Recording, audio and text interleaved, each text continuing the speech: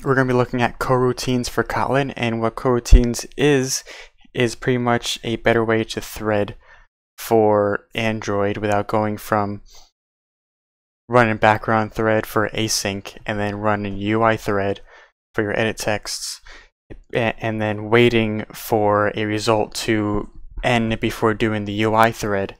This does that all for you a lot easier.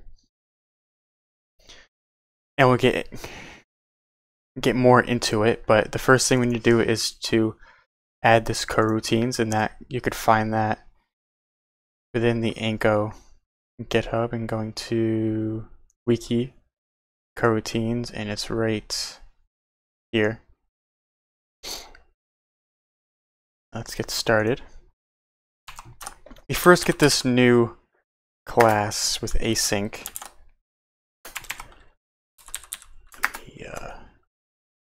Import that. It's experimental coroutines and then UI. Now this async task runs in the UI by default. Now you may be thinking async task is supposed to be in the background, but this method gives you the ability to pretty much start up the background threads, and you can't start it from anywhere else. So what do I mean by that? So say we have a network API and we want to have our edit text. We want to do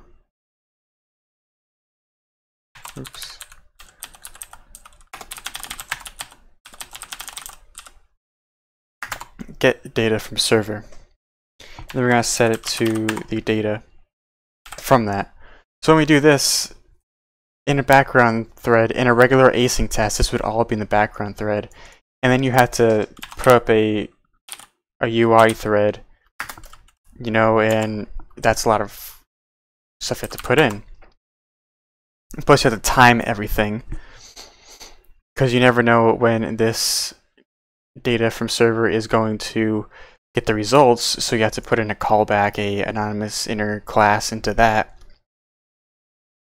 and it becomes this big giant thing that the lines of code are all the way down here, and you can't exactly see what's going on.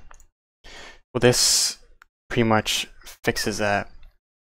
So right now this is all in the UI thread. What we're going to do is we're going to do BG, which is short for background, and this puts that in the background thread. Let's look at the background thread, and this automatically gives you a pooled background thread, so it's not one single one. It looks in the pool and picks the one that it needs to, so you don't have to worry about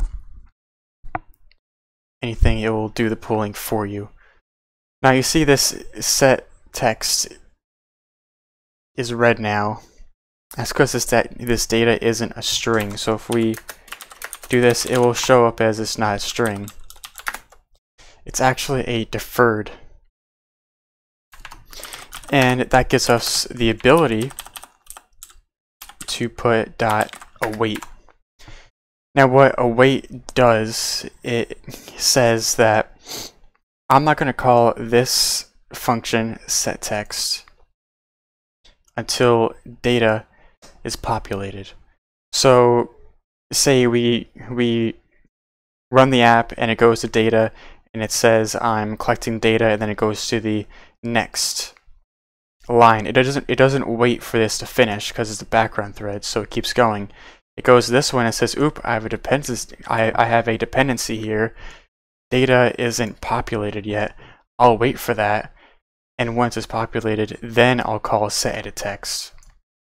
And it will keep on going down the line too, so it will print, you know, hi there before data is even populated. It will still go down the chain.